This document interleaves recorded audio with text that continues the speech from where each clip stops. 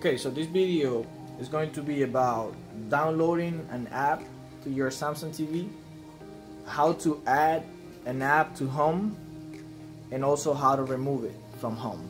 Something else that we're going to talk about here is what to do if a specific application does not appear on your TV, and it's an app that is supposed to be available in your area. In this case, we're working with US TVs. So the first thing we're going to do is to go to home and go to apps. Right here, you're supposed to have all the installed applications in this row right here. It says installed downloaded apps. And in US, I am supposed to have more than these applications that I have here. I'm supposed to have Hulu, for example. And if I am going to download an application, which is the first thing that we're going to work with. Let's say I am going to download Hulu in this case. I will type it here, Hulu, right? And then I hit the check mark to search for the app. The TV does not find that app because my TV right now is not set to have the app from US. The apps for US are not available on the TV right now because it has a different country setting.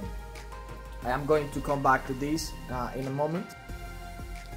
Okay, so let me try to find an app that I can download, a random app.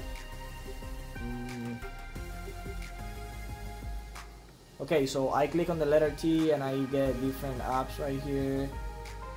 I'm going to download any random app. Let me select one of these. Any of them. Let me download this one, for example, just to show you how to do it. I will install the app.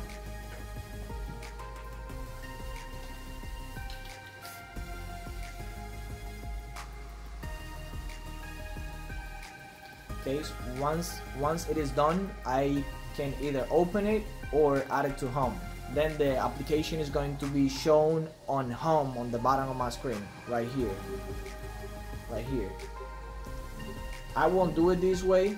I will go just back and try to add it from here.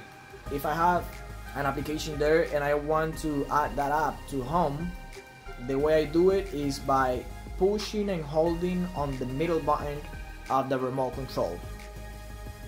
Okay, so if I want to add this application to home, what I have to do is to use my remote control, and after I have my app highlighted, after the icon is bigger than the rest, I can push and hold the middle button.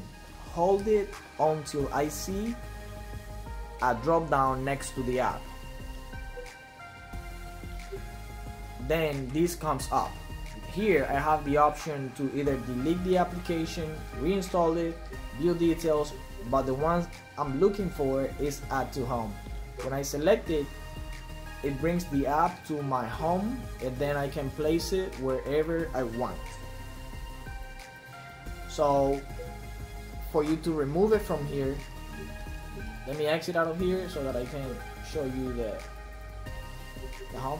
For you to remove it from here, you have to highlight the app, and this time just hit the down arrow and it says move and remove. Move for me to place it in a different place, and remove for me to take it off this home screen.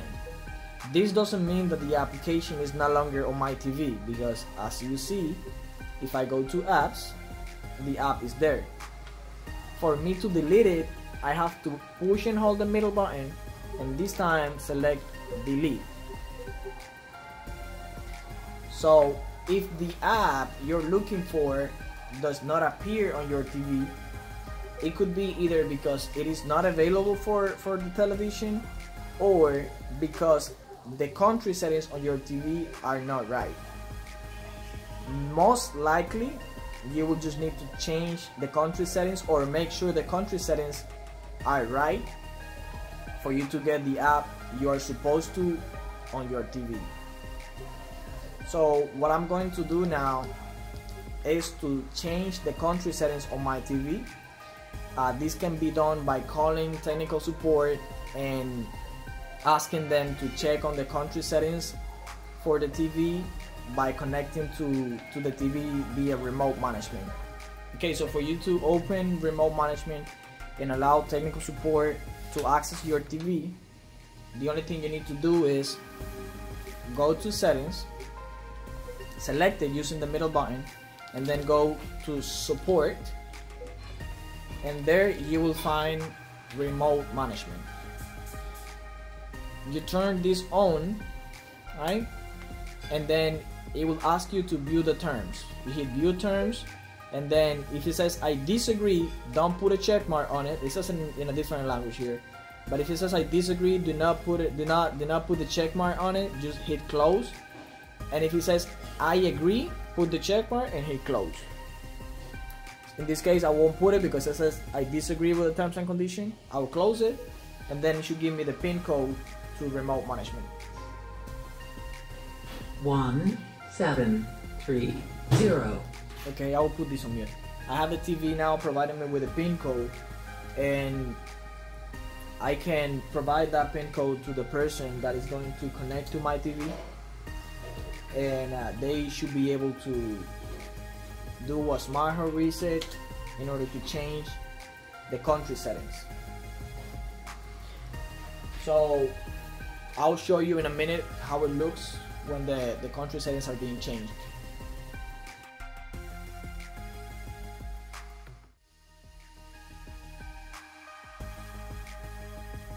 So this is how the apps look when the smart home has been reset on the TV in order to change the country settings.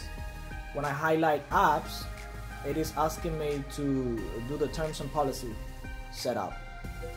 I will go ahead and do that. Now, when I am on terms and condition,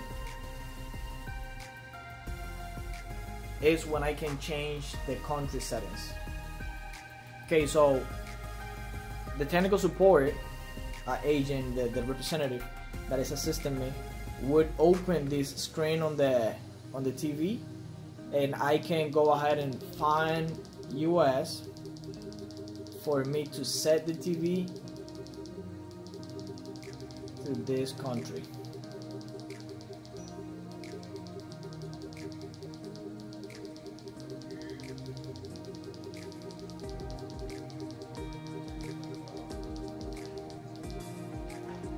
Here you are, United States of America.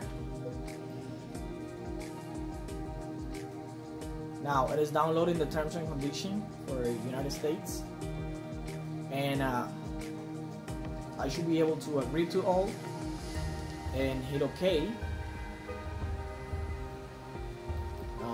For me to skip this, very important, for me to skip this, I can just go to the right until I skip it. And then make your smart hub, I can also just hit done and then next. So my apps should be here. It takes a little while to come up. It's loading right now. So here I have all the apps are being downloaded right now. These are the apps available in the United States. As you can see here now, I have Hulu, which was not available before.